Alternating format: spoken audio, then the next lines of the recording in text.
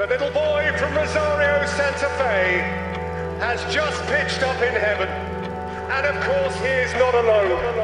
The 18th of December 2022 was the day that Lionel Messi's career became a movie. But how did he arrive there? Now, making this video has been incredibly eye-opening for me because we wanted to make a video that celebrated the day that Lionel Messi's career turned into a movie. But what happened was that we realised that the brilliance of Messi isn't just about him, it's about the footballing world's relationship with Lionel Messi.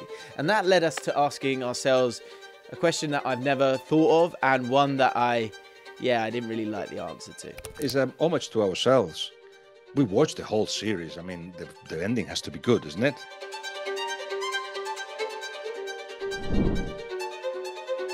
Argentina finished their qualification campaign with an undefeated record of 11 wins and 6 draws and finished second only to Brazil. Now, Messi was Argentina's joint top goal scorer with 7 goals in 17 matches, but their final qualification match wasn't about Messi. It was about Julian Alvarez, who scored Argentina's goal in their 1-1 draw against Ecuador. That meant that they kept their unbeaten record alive, but now's not the time to talk about Julian Alvarez just yet.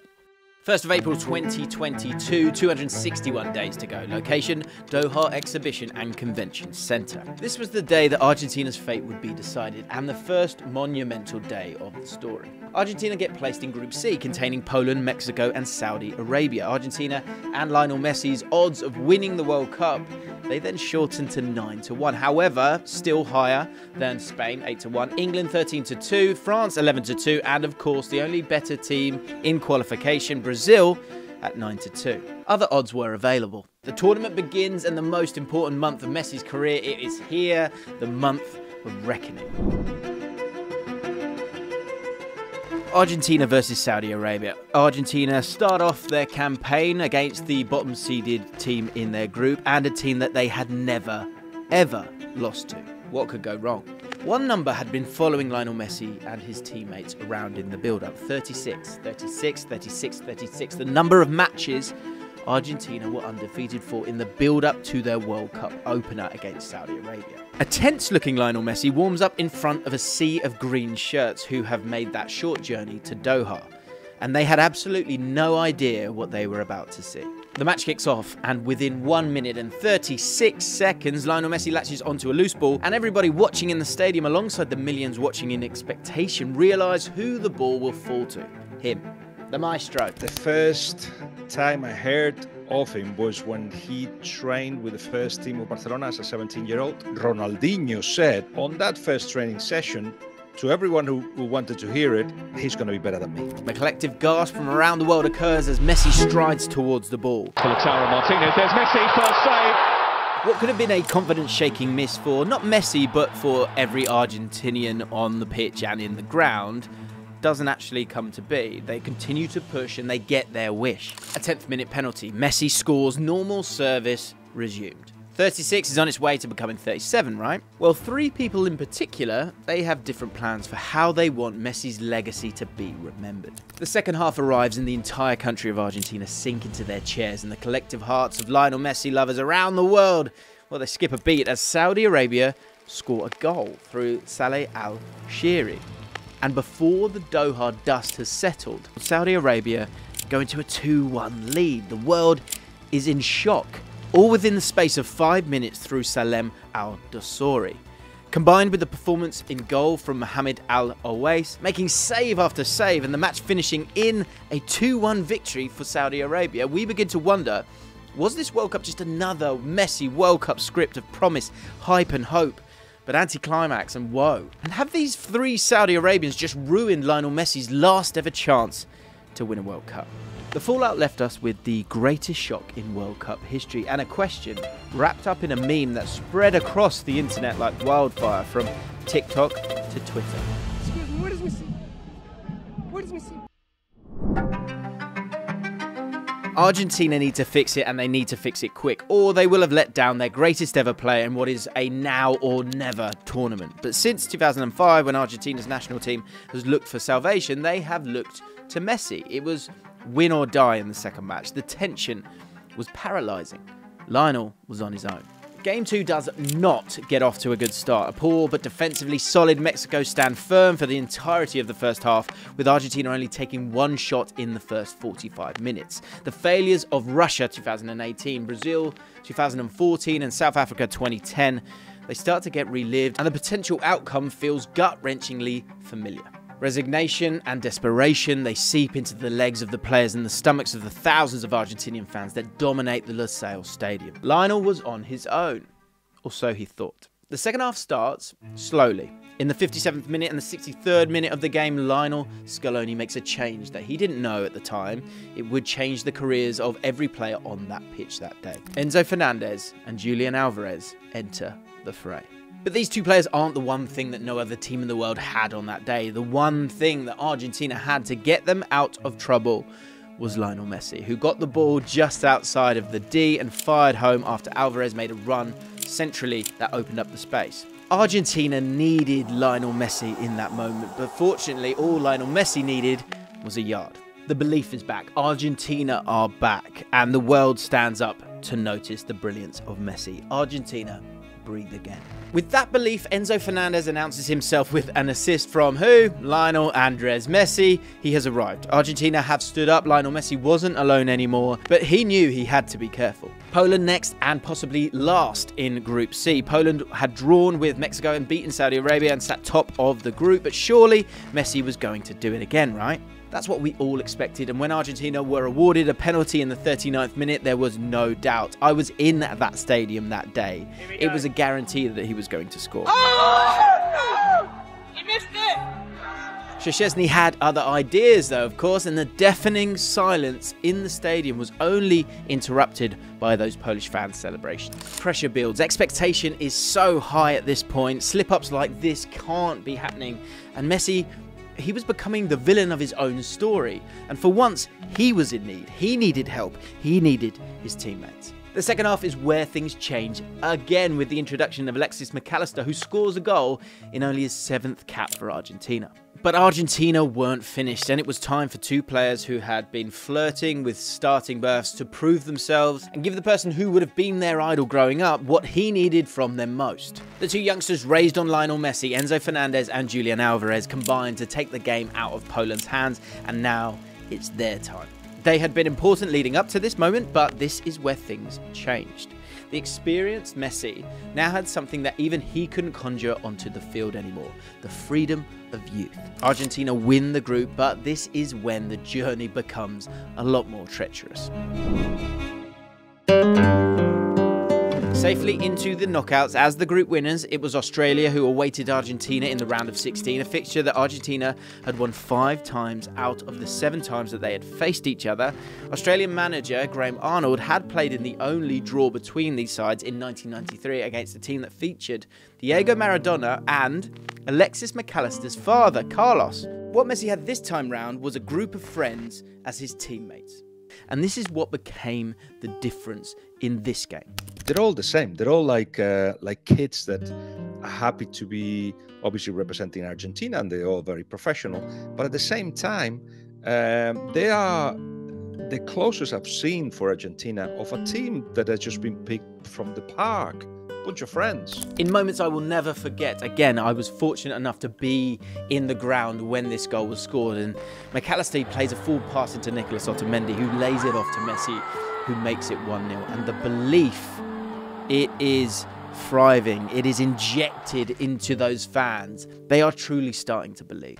Now, the quarter-final match between the Netherlands and Argentina will broadly be remembered for the dramatic events on the field. But actually, we saw something from Lionel Messi that we'd never seen during his time as a player in Europe. Bueno, Leo, quedaste un poco caliente por el final. ¿Qué mira, bobo? ¿Qué mira, bobo? Anda para allá, bobo. Anda para allá. Tranquilo, Leo. Bueno, This was a sign of a fire burnt beneath the ever-introverted personality that finally felt free to be let out. Something many would see as a weakness, but was in fact a sign of something very, very different. Bobo is like a word, means idiot. It's a word that he used against the Dutch striker. And it's only used by 12-year-olds. Adults don't use that word. So it's like the 12-year-old Leo has just resuscitated in this 36-year-old Leo. As Guillaume said there, the term bobo, which means fool or idiot, is a slang word used by children in Argentina, and this is where Lionel Messi's upbringing and what the World Cup really means to him comes into play. There are two sides to Lionel Messi, a European side and an Argentine side. Messi had made the move to Spain at a young age, which has meant that there is a duality to the way that he sees the world. On the one hand, we see the reserved, cautious and quite Catalan side in him. But when he plays for Argentina, he reverts to his childhood self. And when he plays for Argentina, he sees the world as an Argentinian, and importantly, he sees it through his childhood perspective. A perspective that was raised on Diego Maradona and a generally successful time for Argentina on the world stage. So emotions are allowed to come into play, something that we rarely see with Lionel Messi. The game against the Netherlands saw a total of 18 yellow cards, the most ever for a World Cup match. But allowing the game to descend into this type of a match was the Netherlands' biggest mistake, as it awakened that fiery Argentine identity that Lionel Messi had, and he punished them with a pinpoint pass that very, very few could do. Or could anyone do? The pass for Molina's goal then was followed by a penalty that he scored, and then he scored another one in the penalty shootout as well. The cunning, streetwise spirit of Diego Maradona found its way into the mind, hands and shuffling hips, of course, of Emi Martinez in the penalty shootout, and Argentina made their way through. Lionel Messi was now far from alone, and he had the footballing world wondering if the footballing gods were finally on his side. The semi-final is remembered for one thing: vintage Lionel Messi. We have to talk about this goal. Every time you watch this goal, you see something different. The first is when the ball isn't even played. Now, Messi makes the faintest of hand gestures to Alvarez, indicating for him to move towards the ball and buying Messi the extra half a yard he needs to receive the ball. It is genius, but that's only a fraction of the magic that we see in this moment. All Alvarez needs to do is to find Messi, and this is where the magic of Messi comes into play. Picking up the ball at almost halfway, the same position that becomes synonymous with that famous goal versus Bilbao. As he races away from Gvardiol, we all missed one action, an action that was only a tenth of a second long, and that is the little look that he makes over his left shoulder to check where Alvarez is. He's doing this at the same time, of course, whilst dribbling against the defender of the tournament. This is the magic of Messi. Not only does he have a player who was on his way to becoming one of the most expensive defenders of all time chasing him, but he's also playing in a World Cup semi-final. He's also 35. He's also probably a little bit knackered. And he also had the ball, and protecting the ball is what 99.9% of footballers do in that moment. Not Messi though. He's so intelligent that he's able to check where his teammates are even when he's got a million thoughts running through his mind. Messi knows. He always knows, and he knows before you as well. This clip summarizes the magic of Messi, and it is what we will be showing our grandchildren in 50 years' time when they ask, what's Lionel Messi like? Why was he so good? Show them this clip. The day that the entirety of the footballing world was waiting for. In every final, at least once, he determines where the game goes. Nobody ever in the game has done that.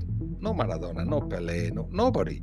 But okay, it will take me longer to convince people that he's the best ever if you just play the final. It was the day that was the very last chance for Messi to do what we thought he would have already done by now. The day that had everything riding on it. A movie has 3 acts. This game was no different. The match would also feature 3 acts known as the first 90 minutes, extra time, and penalties.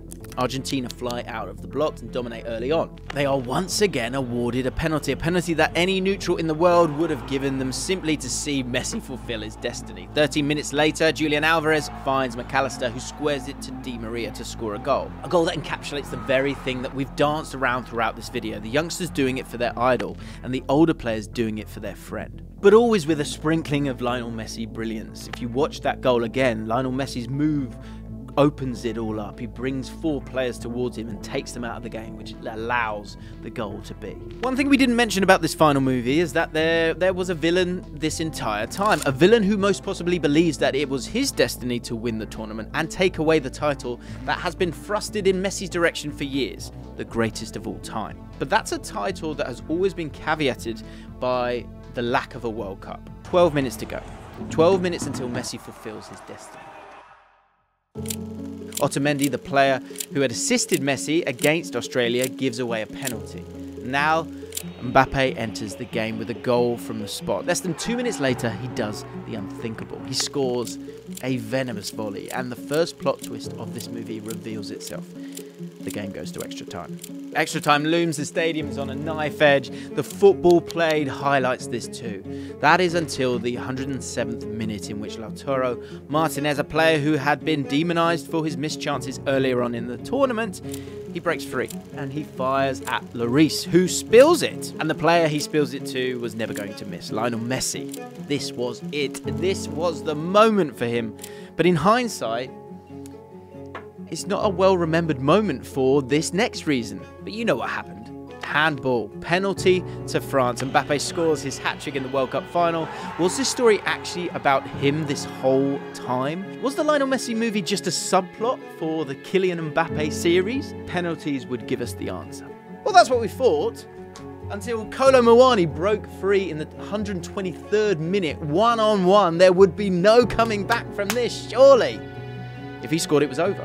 His shot was met by an Emi Martinez starfish save that sealed the second act. Penalties, the least skill-based aspect of football, a lottery that is purely based on fate. Whose fate was this, though? Lionel Messi steps up, he scores. Mbappe steps up, scores too. There was no separating them. But this time, it wasn't about Argentina having something that nobody else had. It was about Messi having something that nobody else had. Teammates that would die for him, and the entire football world speaking his success into existence. Koeman steps up for France, Martinez saves it, Montiel steps up for Argentina to win it.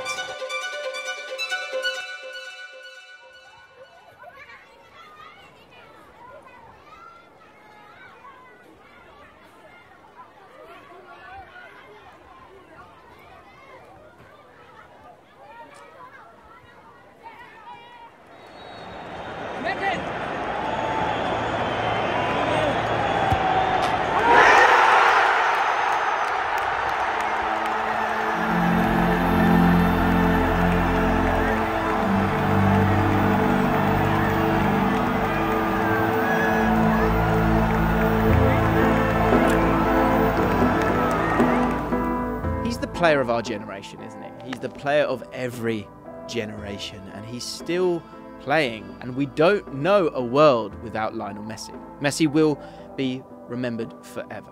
But in this tournament, he was dancing with mortality, because we knew his World Cup was a time-bound task. Everybody wanted him to do it, and now, because he's won it, he is immortal. But what happens once it's over? The orphans will be orphans.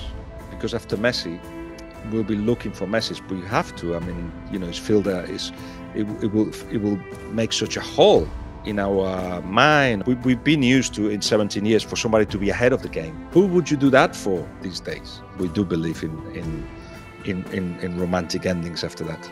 I did a whole podcast with Guillaume Balaguer, who of course you saw in this video. He's the only authorised author of the biography of Lionel Messi. It is updated. It's a great book. There's a link to that in the description. There's also a link to our podcast together. So if you want to go and enjoy that entire podcast, which is on The Ripple Effect, click on the link in the description below. Enjoy!